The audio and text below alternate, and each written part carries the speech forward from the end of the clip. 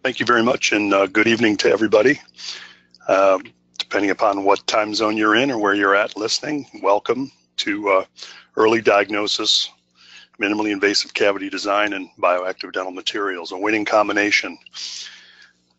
I think in the next 50 to 60 minutes, you'll get some really good information, something that you can use and apply in your practice tomorrow to have a definite impact on not only your practice, your bottom line, but on treatment satisfaction and on patient health and satisfaction.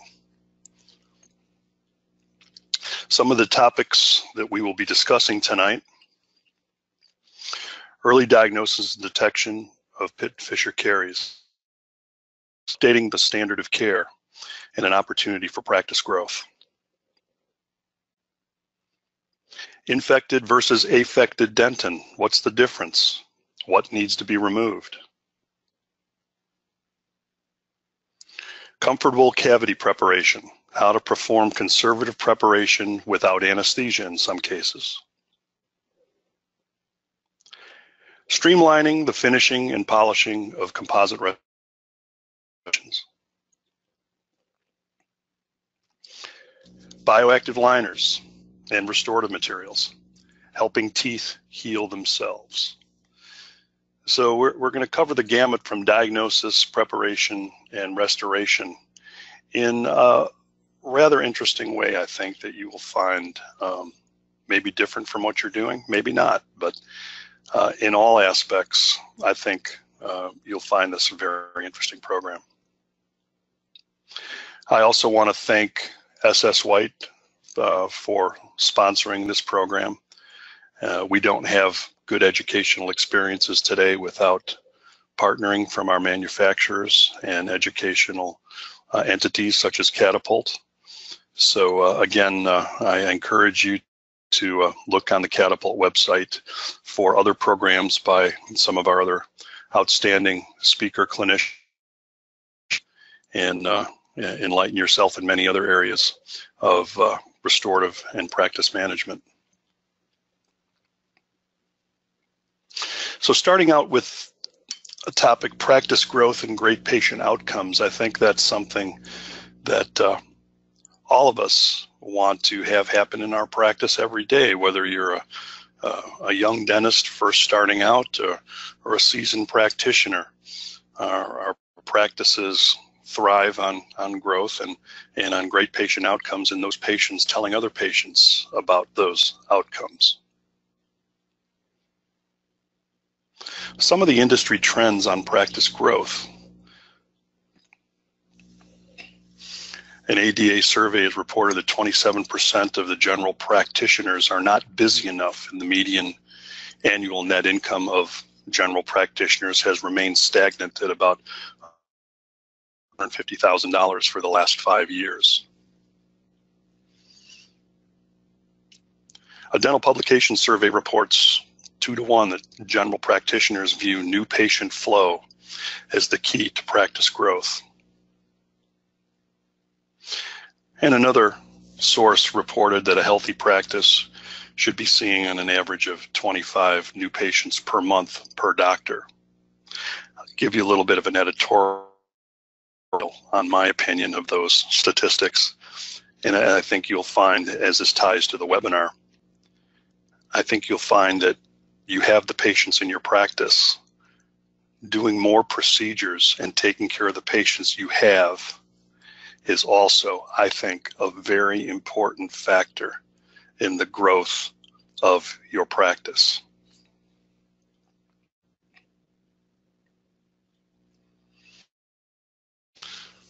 So let's look at some of the options that we have to expand our services to patients.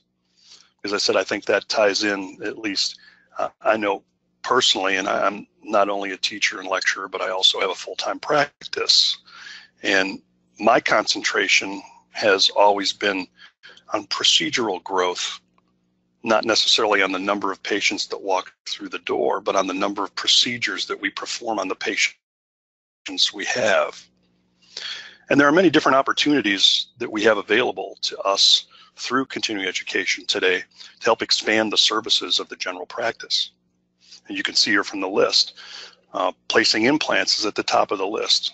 It's a growing trend, not only in the specialist areas, but in some of the general practices where the dentists are placing and restoring implants.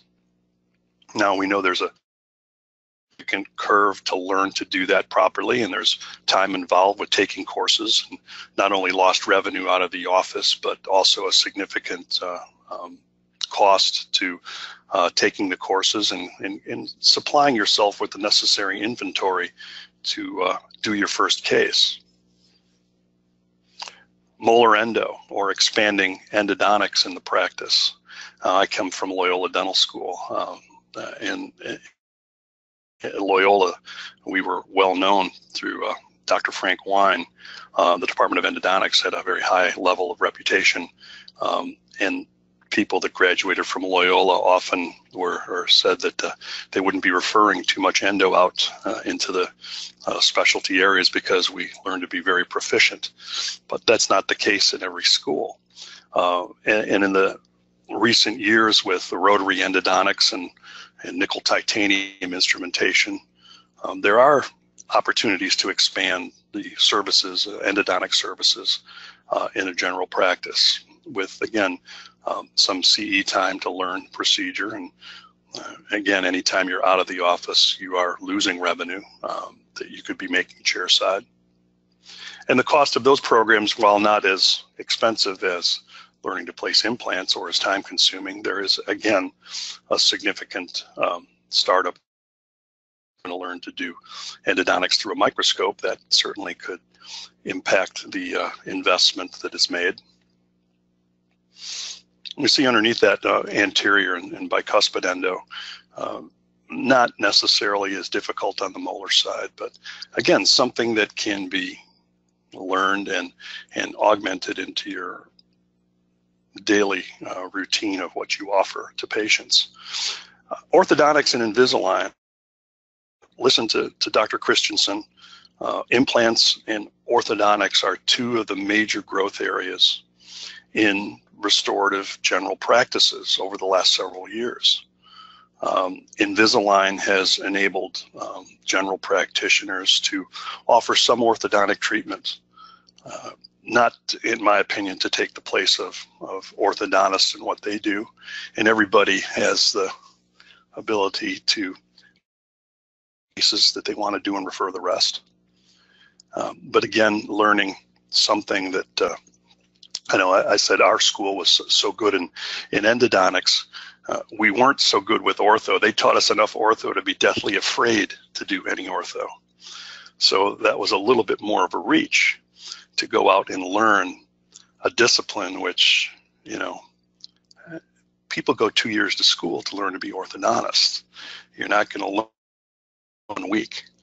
But there are certain mild crowding and rotated cases that do lend themselves to minor tooth movement and Invisalign that a general practitioner, should they want to reach out, can look at adding that to their practice. But again, there's a significant cost involved and time out of the office, and with products like Invisalign, there is a cost every time you do a case to have the aligners made.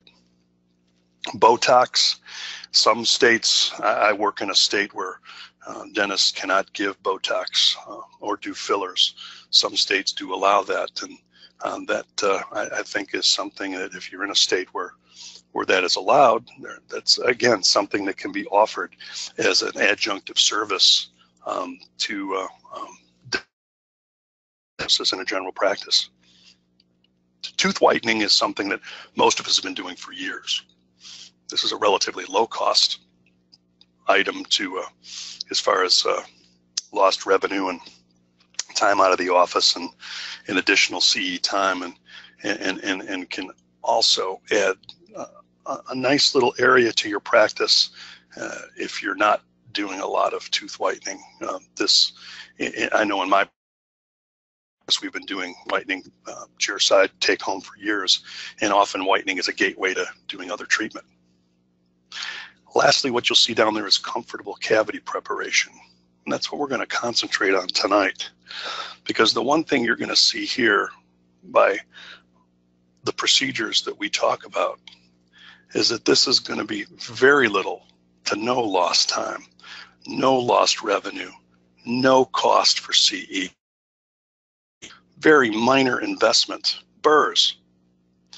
The potential growth is really the big number there because of internal referral. What's the best source of referral? Your satisfied patients. So looking at all these options, I think you'll find when we discuss what we discussed tonight is something that I think few practices are really practicing, but that every practice can implement and make successful. Patient satisfaction is key to referral. Saving time. Clinicians have reported completing 500 cavity preparations with a smart burr 2. We'll tell you what that is. With no anesthesia, saving a lot of hours per year in chair time. Now again, to me, I don't count the number of hours I save, but I do count how long it takes a procedure and how comfortable a patient is and how satisfied we are at the end of the day. And we do know that most of us, that we use local anesthesia, and that's the majority of dentists. There is a time while we have to wait for the anesthesia to take effect. So if there are some procedures that can be completed comfortably without the use of anesthesia, patients, again, don't like the needles, right? So there is a potential there for time savings, patient satisfaction, and disc growth. This little flow chart just kind of shows what goes on in an average practice as far as, the average doctor seeing or performing 1,000 to 1,100 cavity preparations in a year, divided up between class 1, class 3, class 5. And just imagine that you can take a portion of those and do those anesthesia free with a system such as comfortable cavity preparation. The amount of chair time you would save and the referrals and that. It's something that I think everybody needs to consider. Now, what cases work best for comfortable cavity preparation? Obvious class 1s and also class 5s. Because as we'll show with the technique, introduction into the enamel is done with a fissurotomy burr, which is a precise, small carbide instrument that conserves a maximal amount of tooth structure, making entry into a pit fissure, or as I see in the lower slides, a class 5 area. And then when decay is indenting, you heard me mention smart burr 2. Smart burrs are polymer burrs. They're made out of a plastic of the specific noob hardness of healthy dentin. So they only cut infected dentin, which again conserves healthy tooth structure. Carbide, when excavating dentin, doesn't discriminate between infected dentin or healthy dentin. It cuts everything. Now, your patients don't know about this. Most doctors don't talk about this, as far as comfortable cavity preparation and using fissurotomy burrs and enamel and polymer burrs and dentin.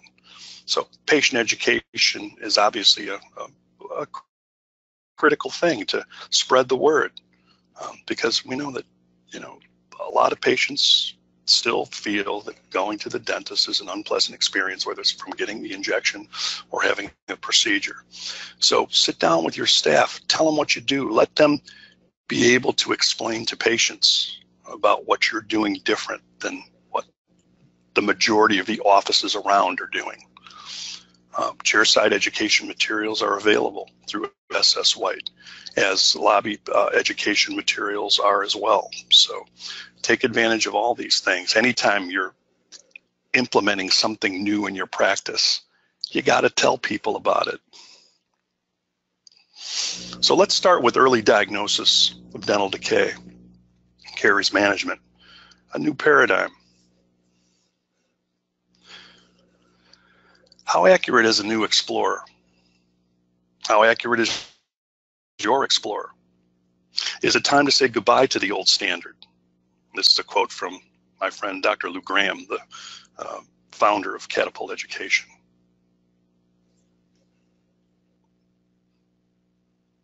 Is there a concern over hidden caries? What is hidden caries? How can we differentiate between a stain and a carious lesion? Our profession typically watches things get bigger, and that's been the standard of care. Cavities, decay, rarely heal themselves, but they do expand over time.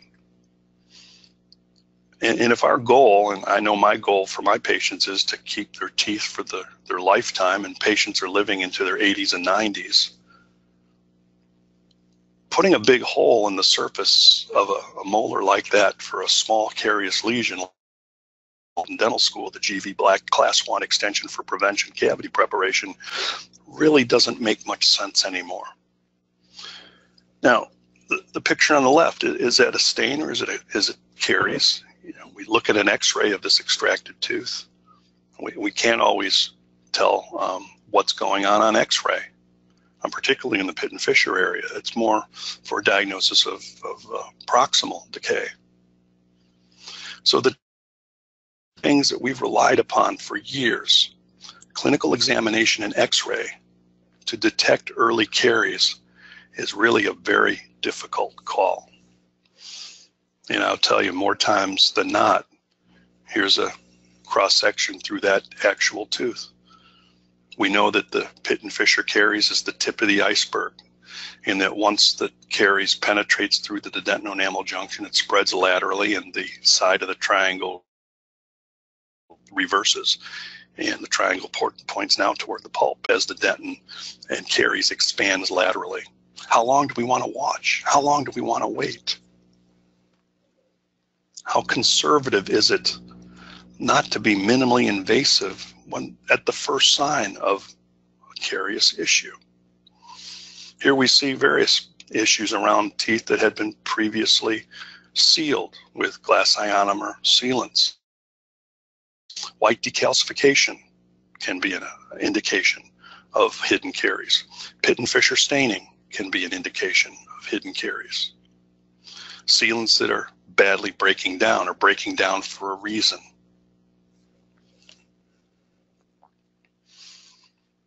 So there should be a concern. Surface stain, subsurface stain, white decalcification. Studies on diagnostic care that X-ray and explorers are rated poor diagnostic tools for occlusal surfaces. Visual methods and caries risk assessment should remain a standard for clinical diagnosis of occlusal caries. 92% of teeth with subsurface stains or white decalcification have decay present. So, go back to the explorer. What's your protocol? Let's look at number 15, occlusal pit, number 31, occlusal pit, number 18, occlusal pit. 15 and 31 have slight sticks. What is a slight stick? Is that like being slightly pregnant? I don't know. It's either sticking or it's not sticking. There's either decay or not decay. It's not almost decay. Number 18, no stick. What if the fissure is so narrow that the end of the blunt probe, quote unquote, the explorer, can't get in it to stick? And you know, after autoclaving explorers several thousand times, as we do in our practices on a weekly and monthly basis, they're no longer really that diagnostic. What's the patient's caries risk assessment? Do they have a lot of surfaces that are filled? Do they call you at 5 months and 30 days and say, where's my recall card? I'm due for my cleaning. Or is it the patient that doesn't know which end of the toothbrush has the bristles? Is it the patient that has multiple surface fillings? Is it the patient that comes in when something hurts? Do we treat all these diagnoses the same? Because all those patients could have what you see on the top of the screen. What does your patient want? Does your patient want to keep their healthy tooth or maintain as much of the healthy tooth as possible? One thing, I've been practicing this profession 30 years. Why is it that we get paid for more of the tooth we take away? Shouldn't we get paid better for more of the tooth we save? Doesn't make sense, right? The Explorer, 15 and 31 slide sticks, 18 no stick. Do you drill? Do I drill? What's the patient's caries risk assessment, as we mentioned? What does the patient want? Do you still diagnose fissure decay like Fred Flintstone and Barney Rubble's dentist? I will guarantee you the majority of the people still do. Let's watch it. Let's watch it till it gets bigger. And then I can justify putting a cold piece of steel on it and cutting a cavity preparation. Let's be conservative and watch the disease grow. I'm being facetious here, but think about it for a second. As I tell patients, is that if you had a pinpoint melanoma on your hand and somebody diagnoses that as melanoma, do you want to wait and watch and see if it's arrested, see if it's going to get bigger? Wait till it's the size of a grapefruit before you have it excised? Or you want to get it the heck out of there now? I think we know the answer to that question. Diagnodent from Cabo is a caries detection tool that allows us to indicate or to detect early decalcification in teeth. Now, Diagnodent has been around for several decades. I lecture quite frequently and ask how many people use Diagnodent. I will venture to say that if 15 to 20% of the hands go up, that's a lot.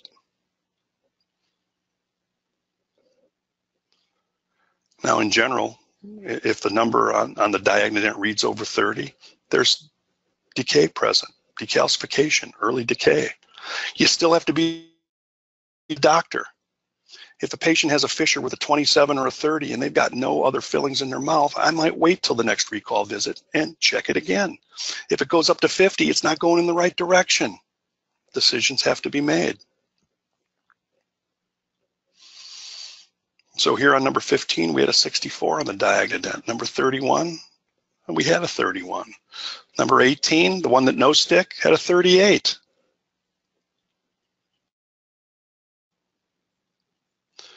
Another way to detect caries is for use of a device called CariView for interproximal detection. CariView is a way to look at interproximals through transillumination. You can see early decay with transillumination and CariView a lot of times before it even shows up on the x-ray. Find carious lesions and cracks often not seen on teeth in x-rays. Help identify recurrent caries. Help identify fractures. These pictures can be stored in the patient's digital record, can be provided to insurance companies. Here's some infrared images with CariView. On the right, on the left, you can see the clinical picture. Is that cusp okay? On the CariView, we can see that that cusp is about ready to cleave off the side of that tooth like ice off of an iceberg in Alaska. So patients will ask me something like this, well, you know, you really need to build up in a crown there. Well, it's not bothering me. How long do I have? How long can I wait?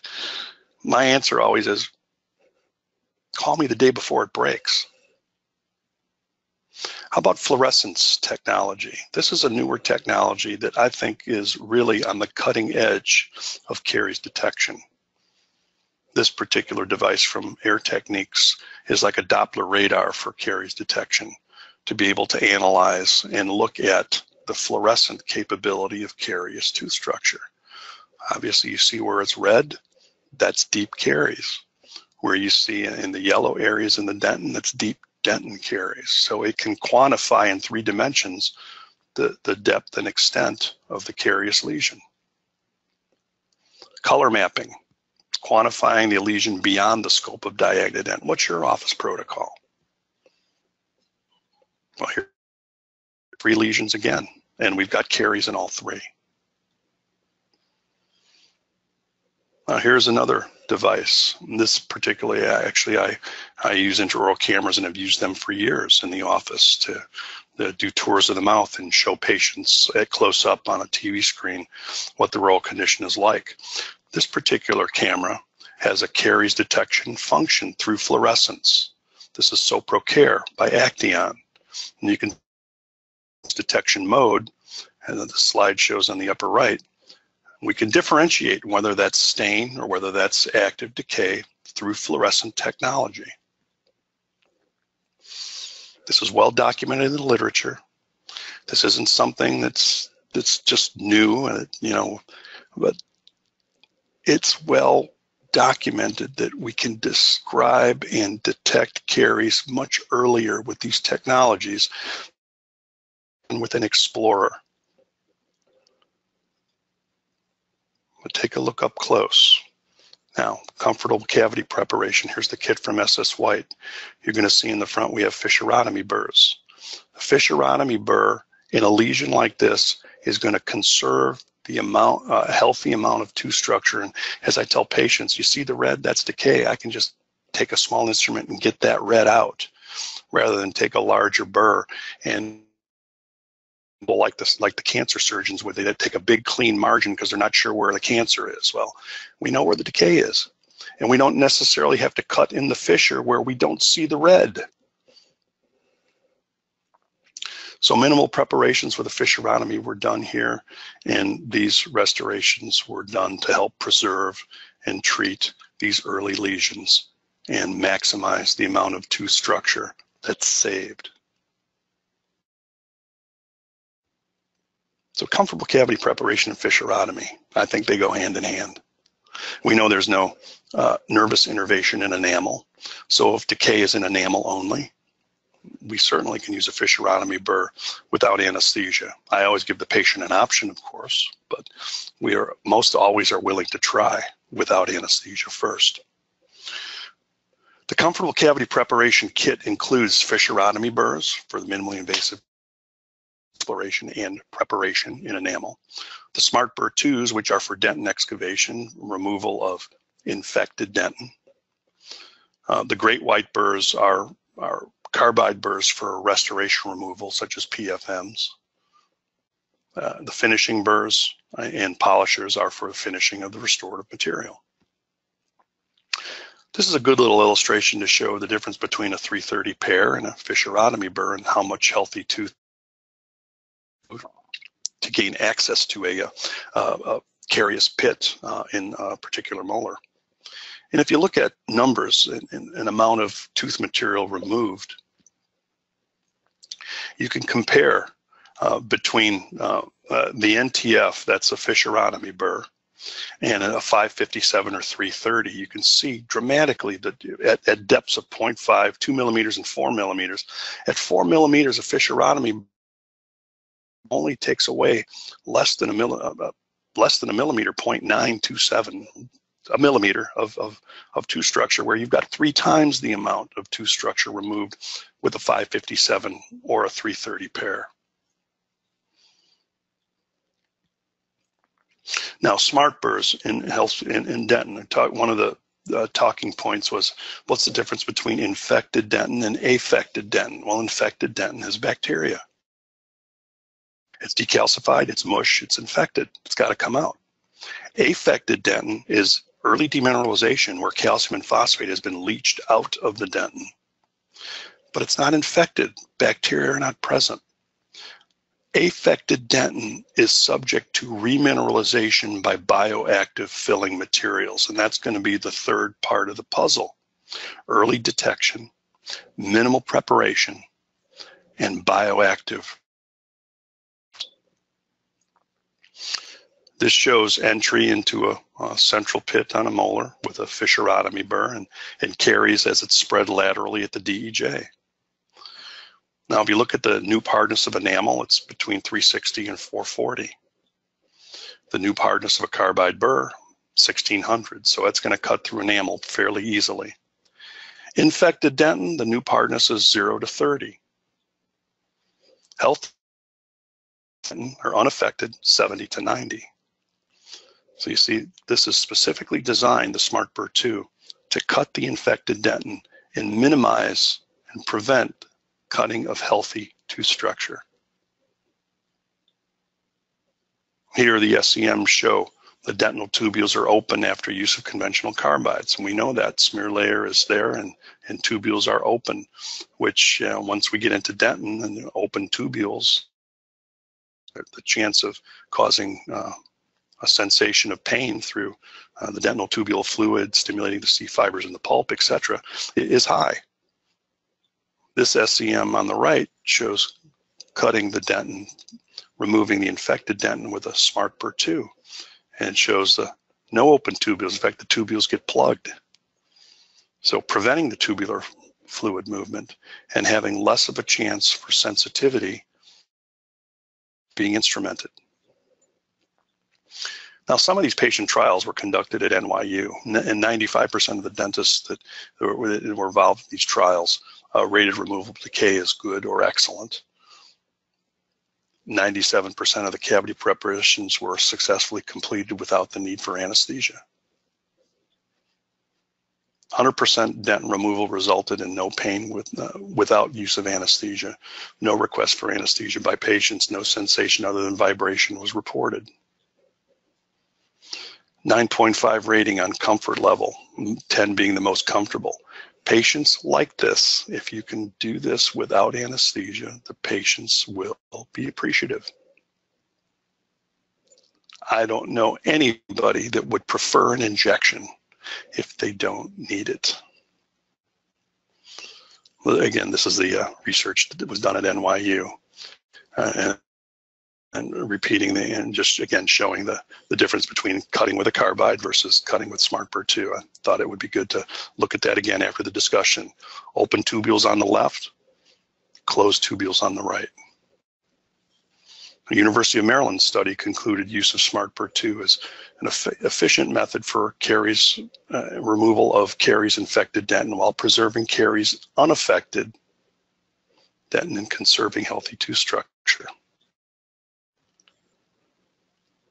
This slide I put in just as an aside because Dr. Ron Jackson, a good friend of mine, always talked about composites being not necessarily always needing to be replaced. They can be renewed if there's some minor micro leakage around a composite margin where a good adhesive procedure had been performed. We don't necessarily have to remove the entire restoration. We can remove the area that's defective, and using a fissurotomy burr is the best minimal invasive way to do that. And then you can re-etch and bond and renew a composite restoration. So, you know, we see too many pictures of people showing, you know, all recurrent decays and micro leakage around composites where there's a little bit of brown stain around a margin that would be erased in 1/10 of a millimeter with the tip of a fissurotomy burr. This happens quite often. Finishing composites in the comfortable cavity preparation kit, we have 12 blade carbide finishers for pre-polishing and 20 blade for, 12 blade for contouring and 20 blade for polishing. I really prefer carbides versus diamonds in most cases for finishing and contouring and polishing composite. Different on ceramic, but composites really get a nicer surface texture, in my opinion, more natural surface texture when using a carbide burr. The 12 blades, I said, ideal for initial shaping and contouring, and the 20 blades for pre-polishing prior to rubber polishing abrasives, which you see here, the Jazz Supreme Point and the Supreme Cup for the final polishing. These Jazz polishers allow clinicians to create surface with a one-step polisher, and in a couple of minutes. I prefer to use these in electric with water and run them at about 6,000 RPM or less.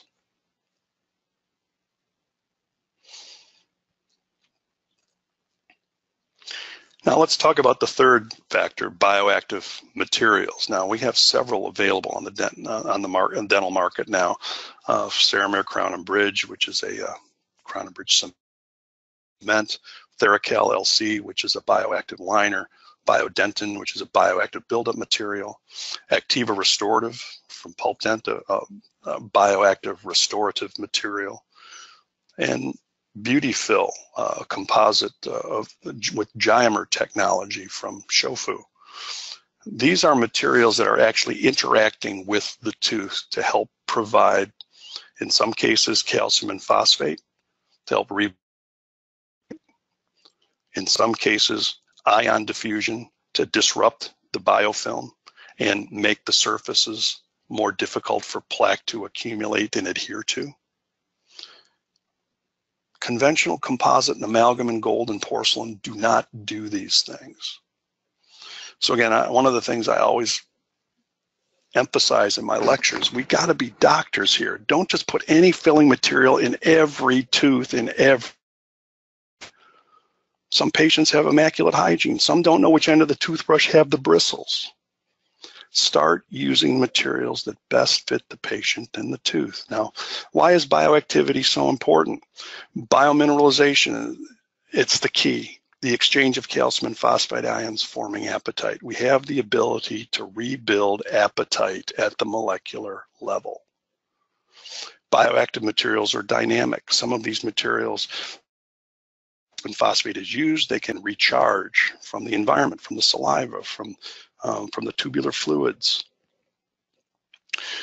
The oral environment is constant flux of pH change, where the ion diffusion can help influence the pH of the microenvironment.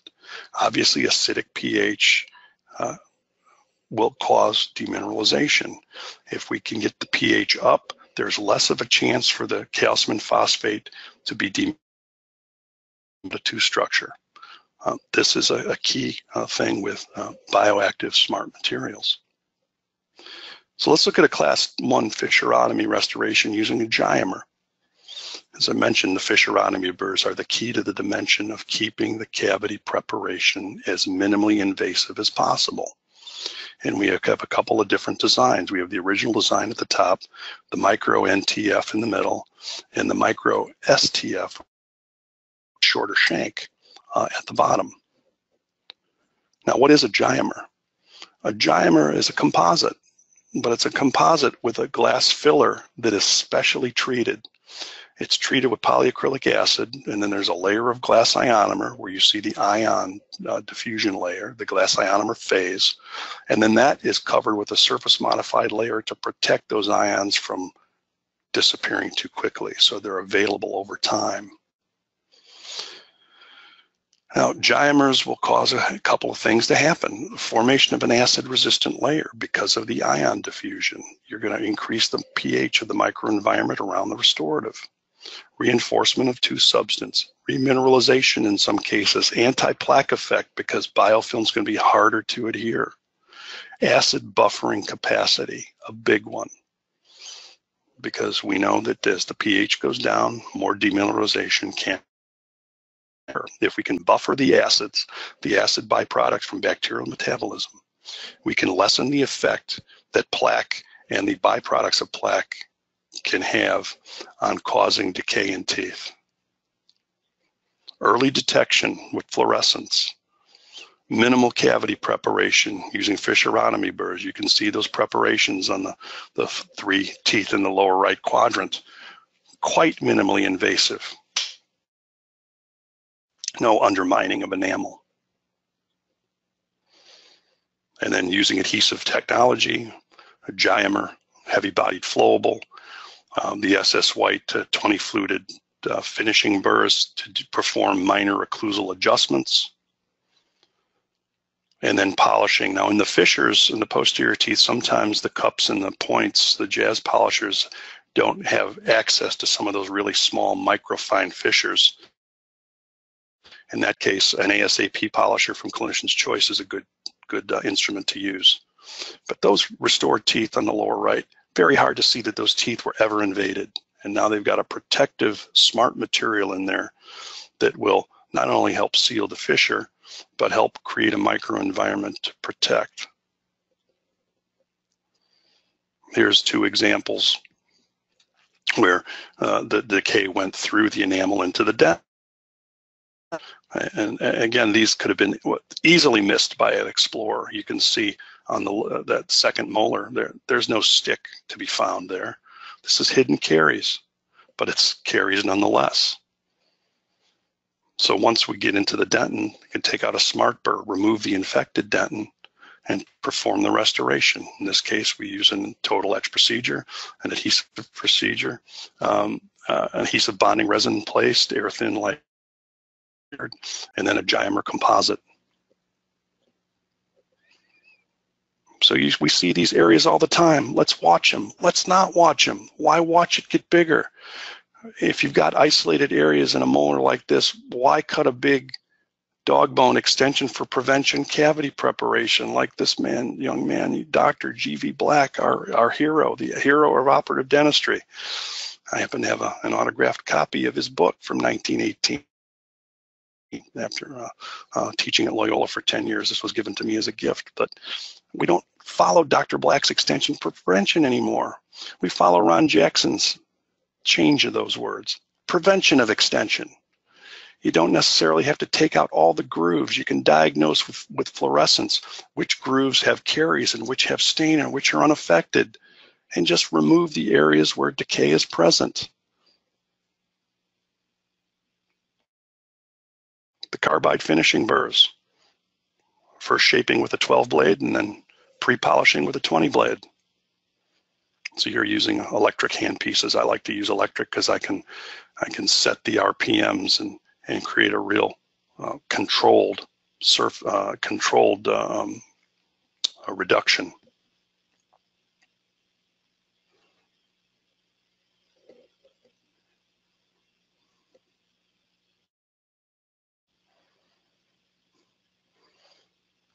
Finishing and polishing with a jazz polishing point or an ASAP, depending upon access. And that restoration in these teeth is undetectable and protective. We don't need to watch that get bigger to put a bigger filling in. One thing I always say in lecture too, we're taught in dental school that everything we do is to last forever. Nothing we do will last forever. I don't care how good of a dentist you are, what material you use. Muscles always win. Decay, bacteria, microenvironment, teeth, and occlusion and chewing is a self-destructive act. As patients live longer and keep their teeth, we're going to need to think more conservatively initially because we want to have tooth structure around when the patient, this is a 32-year-old patient, that may last for another 10, 15, 20, 30, I don't know how many years, but if that restoration needs to be redone, there'll be a maximal amount of healthy tooth left once that restoration is remade. Now, bioactive cavity lining agents. Here we have a significant carious lesion. Open that up. Now we're going to highlight the SmartBurr 2 and remove the infected dentin. Now, when the SmartBurr 2 stops cutting, and I cut at 6,000 RPMs, I place a bioactive cavity liner, and this is well documented in the literature. You don't use carious detection dye. You don't worry about leathery dentin or stuff that sticks. As long as the SmartBurr doesn't cut it out, it's affected dentin and can be remineralized. So a bioactive liner is placed. This is Theracal from Bisco, a light cured resin modified calcium silicate pulp protectant liner to perform as a barrier and to protect the dental pulpal complex. One such liner, bioactive, that's indicated for both indirect and direct pulp capping. The calcium release affects mechanically sealing of the pulp, hydroxyapatite formation, secondary bridge formation. Alkaline pH promotes healing and apatite formation, while the resin component performs a moisture so that the bond doesn't break down, improves the ability to form a durable seal.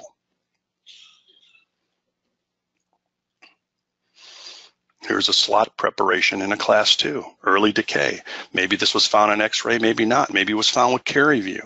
But you can see when it's cut, you got demineralization there for sure, and you got decay just inside the dental-enamel junction. So in this case, a small carbide burr from the Comfortable Cavity Preparation Kit was used to perform a slot preparation. There was no decay in the grooves. There you can see those burrs on the Comfortable Cavity Preparation Kit down on the right side. Once the sectional matrix is placed, now you don't see a rubber dam there. I'm using Isolite and I'm in close taking pictures, but isolation is critical for any adhesive procedure. as is, I believe, a sectional matrix. You can see how well adapted that matrix is to the vertical walls of the cavity preparation.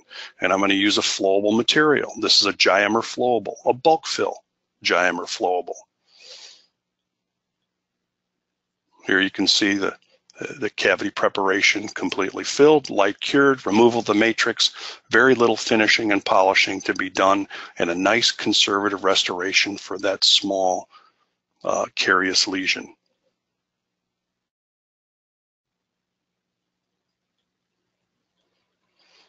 Now the class 5.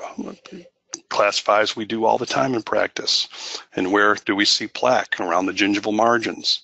And this is a nice photomicrograph to see the Gyamer's anti-plaque effect. Here you can see a Gyamer flowable on the left where there's partial plaque formation, not much, but there is a little bit. But then you look at mature plaque on a non-Gyamer type of flowable. A tremendous difference. So which flowable do you want to do a class 5 with on your patient that doesn't know which end of the toothbrush has the bristles? I think the point is clear. Now I call this the smart class 5 because I use a fissurotomy burr to place micromechanical retention at the gingival pulpal line angle because there's going to be flexure. Class 5s have a lot of flexure because the fulcrum of movement is, crest. When class 5 margins fail, particularly if there's not a lot of enamel there or no enamel, because of that flexure and the inability to maintain a long-term seal. I also increase the length of my bevel. Here you can see the bevel on the enamel up to 2 to 3 millimeters. Now that's going to help with blending the restorative material, but it's also going to help negate the effect of flexure from a. So I've done a selective etch technique, and I'm using a Gyamer flowable to fill up the dentin part of the cavity preparation. And then using a Gyamer paste fill, nanofill, to create the cervical contour and place the enamel part of the restoration. What you see on the right is immediately after finishing. You see, I get a little bit of a rub on the gingiva there from my finishing polishers, but where's the composite? Can't see it. Where's the gingival margin? Can't see it. Here's another case done on an upper cuspid at placement and 1 week after placement. Now, if you get a class 5 that goes slightly subgingival, make it regingival. I don't know how anybody practices without a diode laser. This is a Gemini from Ultradent, which actually is a new class of super pulsed lasers, which means you can cut more efficiently at a higher power with less necrosis and tissue damage. So I'm going in and doing a little bit of a gingivectomy here to make a super gingival margin, and then doing the class 5 as I showed before, filling the internal part of the cavity preparation with a Gyamer heavy-bodied flowable, and then finishing the contour with the nano hybrid Gyamer material. Light curing, finishing with the 12 fluted SS White finishing burr, followed by the 20 fluted, and then the jazz polisher on that smooth surface.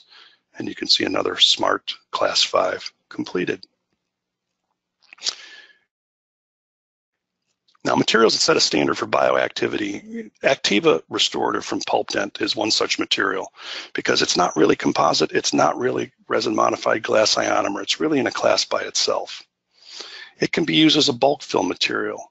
In pediatric dentistry, I don't know why anybody would use a conventional composite anymore.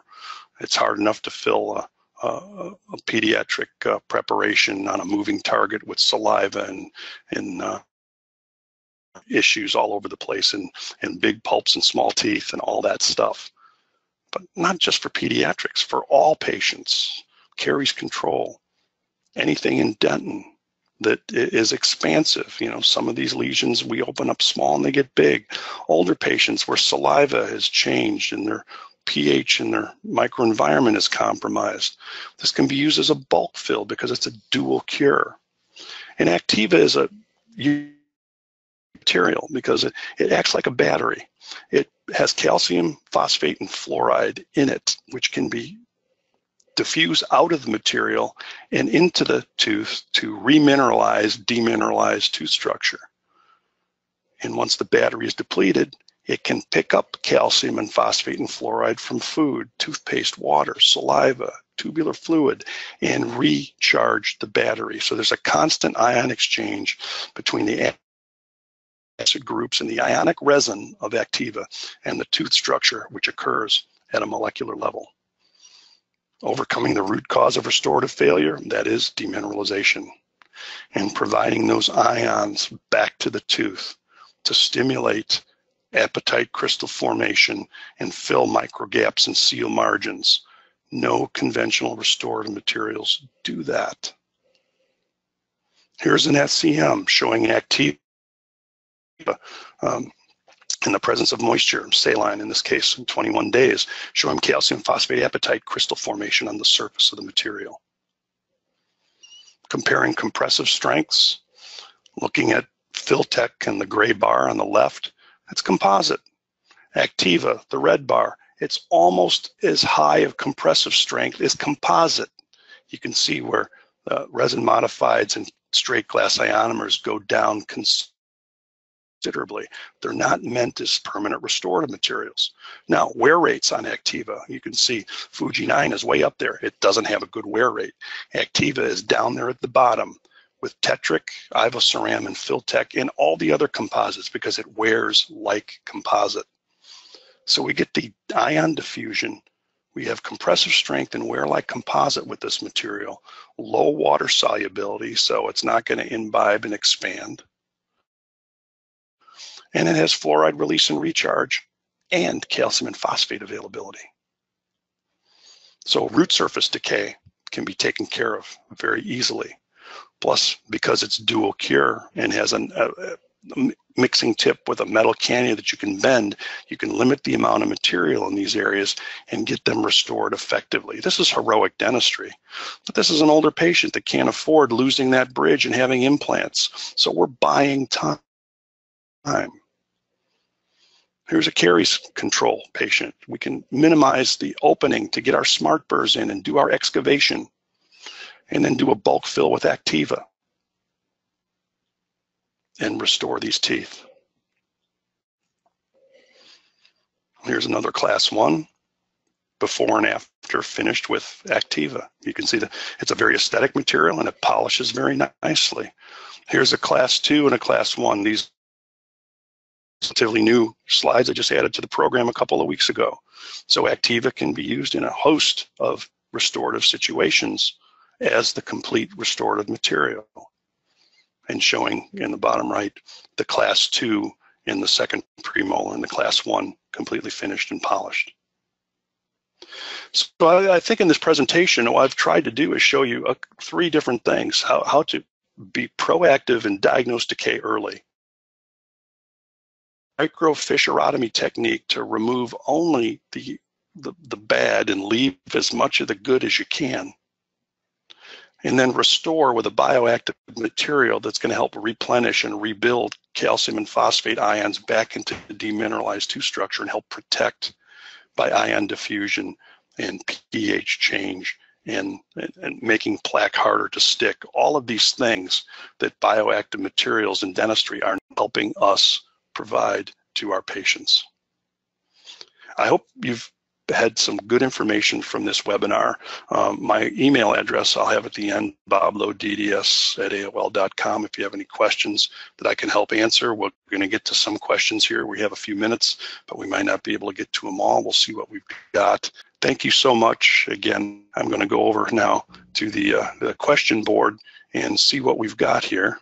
How do all these methods differentiate caries from arrested caries? Let me ask you this, Mike. How do you know whether decay is arrested or whether it's active? How do you differentiate? Let me do this, if it's your tooth, if you have an early detection, and let's say it's arrested, and you put something into this protective to prevent that from unarresting and being aggressive, because we know even arrested caries can reactivate.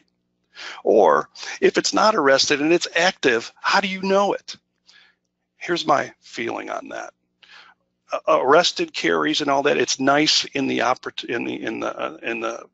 lab can make these differentiating calls. Us as clinicians, how do you differentiate arrested caries with an Explorer? The answer is you don't.